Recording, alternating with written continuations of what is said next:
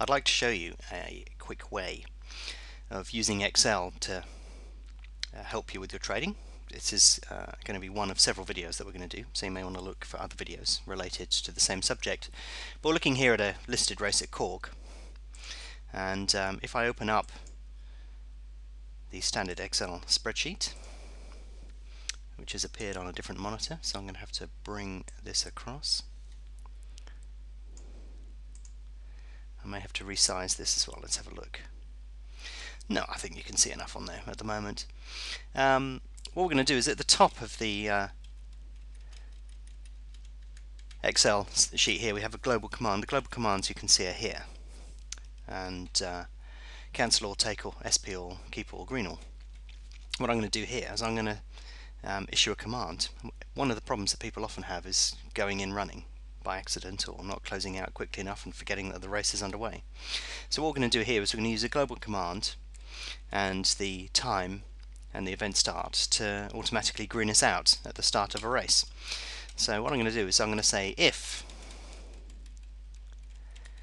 this time is greater than the start time, then we're going to do the global command green all, else we're going to do nothing. So I'm going to hit enter now, and you can see that it's doing nothing, and that is because until such time as that condition is met, i.e.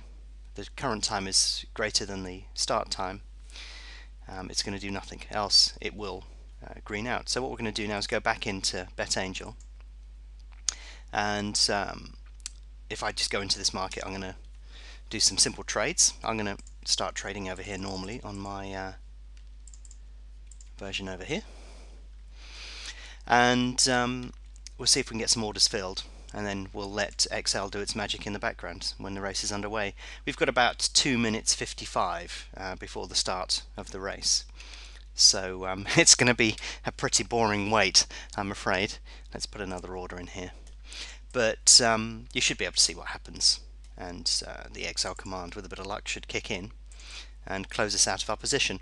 Now you could use the Excel command to do anything. We're just using the green all here as a example of what you can do, but you could get it to do take SP all, for example. So another common problem that people have is forgetting that they have orders open in the market and not closing it before the race gets underway. Using take SP all is a good way of mitigating that risk. But obviously you have to be careful about how you use any of these commands, because they need to be used for the right circumstance here.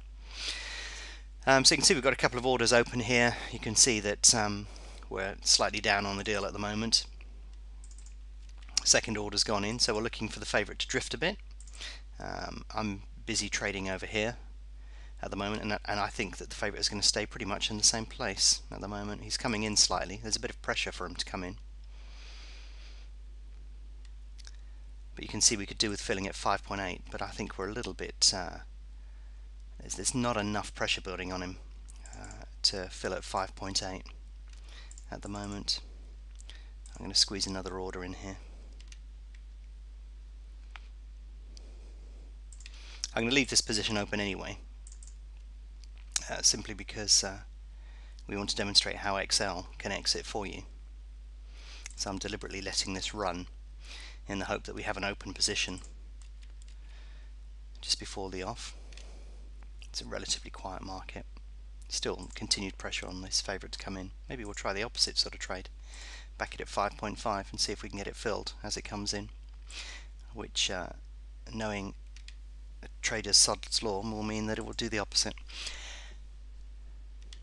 So you can see we've got a variety of positions here. I'm busy trading on a different account on the right hand side, which you can't see, and we're just letting this get on with itself, waiting for these orders to fill.